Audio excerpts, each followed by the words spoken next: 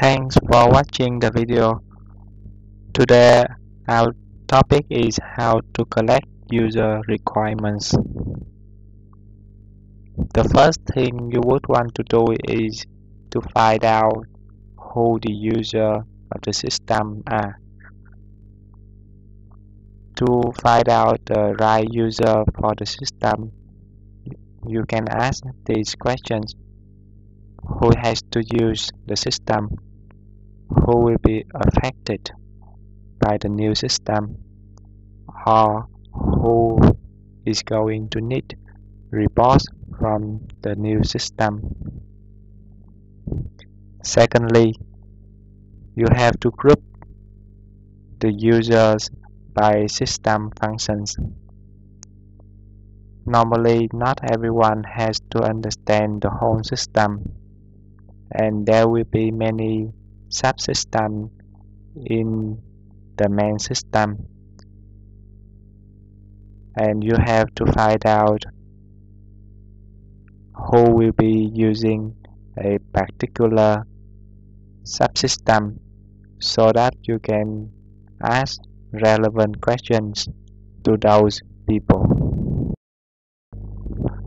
Following are some of the most common techniques to collect user requirements.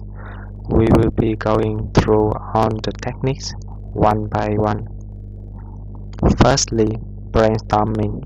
Brainstorming is a way of collecting user requirements by encouraging everyone to contribute ideas in a short period of time. Normally, all the ideas are random thoughts of each person on how the system should behave. Later on, these ideas will be refined, combined, and then improved. Secondly, you can find samples of existing documents in the company, such as tax invoice. As you can see on the screen, from the sample of tax invoice, you can find out the requirements from the user.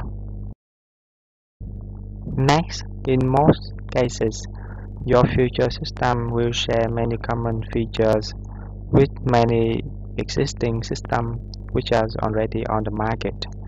By studying the existing systems, you can find out many common requirements from users of many other companies.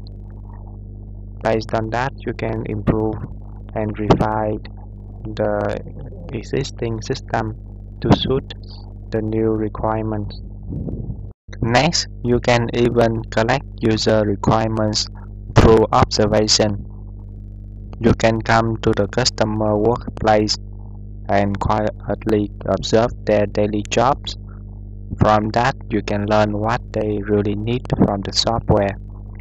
What are the requirements that you need to implement for the new systems? Questionnaires are also one of the many ways for collecting user requirements. They can come in two different types: fixed format or free format. Fixed format questionnaires are questions with predefined responses. Free format questionnaires include questions which you are free to express your own opinion. For each question, you are given some space at the bottom, which you can fill in your own opinion. Many people find it more effective to do face-to-face interviews. It can have various applications such as finding and verifying facts. Next, prototyping. Prototyping is the process of building a model of a system. By presenting a model of the system to the user, you can easily get them involved, and at the same time you can verify the requirements from the user, as well as collecting new requirements that they want to implement before you actually getting into the development phase. Finally, joint requirement planning. It is a special technique which requires structured meetings with the participation of business user, information technology personnel for the purpose of analyzing problems and defining requirements as a group